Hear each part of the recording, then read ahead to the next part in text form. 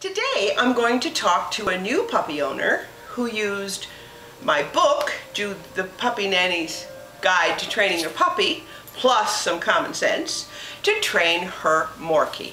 Yeah, Morkie. That's a Yorkie and a Maltese Terrier cross. They're very small. And this dog is amazing. I met her first when she was about 12 weeks old, and I was astonished that she was already probably 85 to 90% potty trained to pee pads, because she's too small to go out. In the dark you'd never see her again, so she's far better off because she really is a little lap dog. But she's now, 4 weeks later, I'm going to say she's 100% potty trained, which is pretty darn amazing. Joan and Marvin are longtime dog owners, but they've always had big dogs, so now they've gone to the opposite extreme with one of the smallest dogs around. And you know, like so many new puppy owners, they too had puppies before, but they'd also lost an old dog, so there's a long time passes between puppies. And so I had nothing to do with the training of this puppy other than to have a chat with them when I brought over the book before young Gracie arrived. We'll meet Gracie when she zooms by, but Marvin is going to fly in and fly out right this minute. Hi Marvin! Hey everybody! Bye Marvin! And I will introduce you to Joan. And this is Joan, and well, Gracie is here, but she's right under my feet at the moment, so that's okay. We can wait for Gracie. Oh, there she is. Hello, Gracie. Oh, are you leaving? Oh, I see. I see. Yes, you're very good. I'm hoping that I'm going to incorporate in this some video that I did a few weeks ago. Do you know, Joan, that you have decided that you're going to train this little wee morsel, but many owners of small puppies don't train them at all. That's true. They don't potty train them, they don't train them to do anything at all, which is a shame for the puppy because they're smart. They love to learn, as you have learned. They're good little students. Off.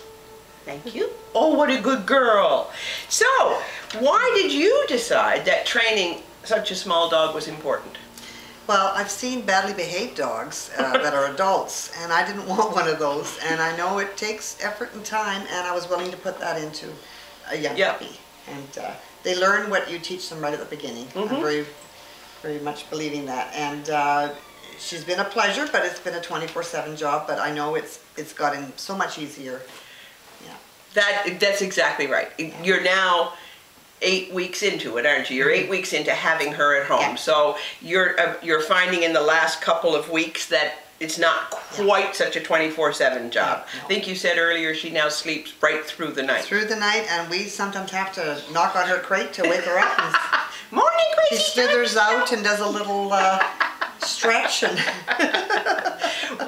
when you decided that, yes, you didn't want a badly behaved dog of any size, what was the thing that you felt most important that you wanted to teach her?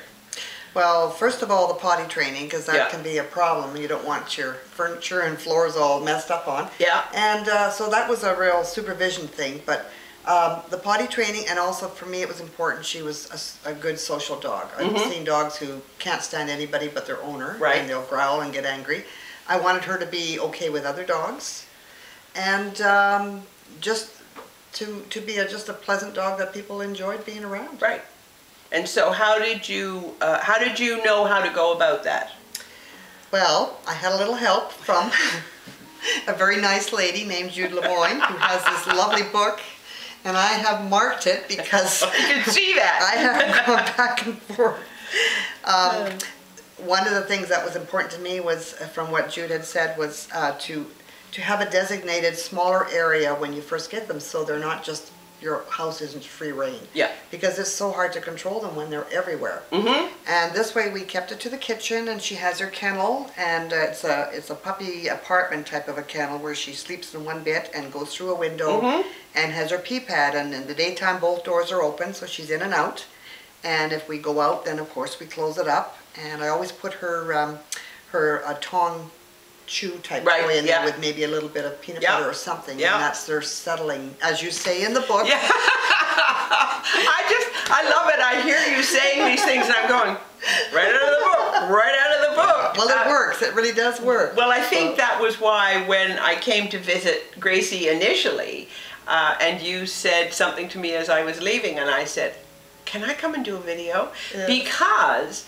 About being consistent. But yes, exactly. That was the key, was the being consistent. And I thought, well, and having seen what you had taught Gracie, I thought, wow, if people could get the message, if you get your tooth caught in the ring, funny, it's going to hurt me and you. If people could see that's easy enough to follow, to get the idea, then, and they could hear somebody, I mean, I can tell them that, but I wrote it. So, you know, it's really cool to have it come from someone who is a new puppy owner. And I think you helped me to see that you have to sort of connect with what the dog is thinking, because they relate to us in a different way than we, you know, we may say something and they, what is she saying? You know, they respond to sometimes how you look and what you do, more so than your words. Yeah. But yeah, she's a sweet, adorable little dog, and a work in progress. She's not perfect. Oh, no, but who'd want to perfect anything? I mean, really, we're not perfect either, so are we? No, we're not perfect either, Miss Gracie. No. Well, that's so cool because, and the thing is, you were so right to make the comment about picking up on, or figuring out what the dog is thinking. And that's what struck me the first time I met you and Gracie, well, I'd known you before, the first time I met the three of you together was that in addition to the sort of basics, you know, the sit and the come and all of that, you had developed a wonderful relationship with Gracie, you and Marvin both, and that's why the training goes along. So that plus the consistency. So you know, that's very, and you figured out yourself, because there's nothing in the book that says about, well, maybe there is, but it's not sort of an overriding theme of the book, but you just figured out yourself that the relation, that watching and trying to figure it out would be the way to go. Yeah, for sure. And so if you were going to pass on some advice to a new puppy owner, what would you say? I think you've already answered this, but I'll ask it anyway.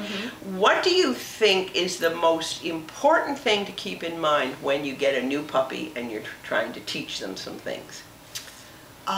Well, the consistency for sure, and put in the time, because it will make, it's like with raising children, what you put into them when they're under 5 is what's going to stay with them. It's, if you just expect them to, oh well, if you say, oh well, this is okay, I'll let them do this time and not the next time, you have to have a routine that's consistent. Routine, spend the time, and consistency. Like we have her on a crate on our bed. She's close to us, but the crate is there. And if we sort of were to give in and say, oh, we'll let her sleep with us, then don't expect her to go back into the crate. That's right. That's right. Yeah. And the other thing, I guess, too, is I hate a dog begging at the table. So when we eat, we just totally just don't pay attention to her. And she just knows then we're eating. But once I'm finished, I turn my chair away, and then I have my coffee, and then she comes and cuddles, and she's fine with that, so she's not used to that. So. Well, I mean, and there's the common sense element. You know, that's what you would have done. Not exactly sort of ignore your children while you were eating, but but if there was behavior you didn't want, you didn't encourage it. So it changed. It caused them to figure it out, and I think that's probably been one of the many keys to your tremendous success with this tiny little munchkin who's still only 4 months old. Yeah, she is. So my last question to you about that book is, do you feel, I mean, you have a huge element of common sense, which, as my mother used to say, is not all that common. But do you think that a new puppy owner could follow the steps in that book without difficulty and have the same level of success that you did, with the consistency and the time, of course? Certainly can. I have highlighted several things because it was stuff that I thought, nope, I'm going to do that, and then I highlighted things and marked it because it just reaffirmed what I wanted to do. Right. Sometimes you want to give in and say, oh well, I'll let her do that, or I'll give her some particular food that she really shouldn't have, but you can't go back. Yeah, that's right. You can't go back. And the other thing I liked what you said in your book about when you first get them, they get used to whatever you expose them to when they're young. We've exposed her to the vacuum cleaner. She's been in another car and she loves it, but in the beginning it was all new. And so she's quite comfortable with all those things. And the other thing I found in the book that was very helpful was to handle them. To make sure, lay them on, she'll lay on her back. When I'm putting a little coat on her, I can put her on her back and do up her little Velcro or whatever. And she's quite comfortable because she's trusting. And so I can handle her, I can clean her teeth, she lets me groom her as far as the hair, and we clean her eyes, and she has a little foot bath every 2-3 days, and so she's very comfortable with that. All because you started early handling her. The other thing that you said, and when you and I are finished chatting, I'm going to take my camera and just show people the crate, and also show them the fact that we're in your kitchen, and there's our nursery. There's your nursery. There's a low gate that bars off the living room and the TV room and the hallway. And Marvin has put in that gate, I know because I've been shown, some little openings. And you were saying that earlier that you like her to not to do everything for her, to let her think for herself. Tell us. Has to go back in the room. She's got to kind of figure it out, because otherwise you don't want to it's like with a child, if you do everything for them, they're not going to learn. And the next time he'll open the other one. And so she's kind of always having to think, okay, I have to go around the circle to get to here. Or the other, and then at night we let her in the living room with us, and she's quite good there now. She's very happy to be with us. Excellent. You're going to be very healthy, and your mom and dad are going to take very good care of you, little munchkin. So thank you, Joan. This has been fabulous for taking the time to let new puppy owners that my book is a valuable resource, and it will help to alleviate the frustrations that seem often to come with a new puppy. That's it, folks, and remember, always have fun with your puppy. Ruff!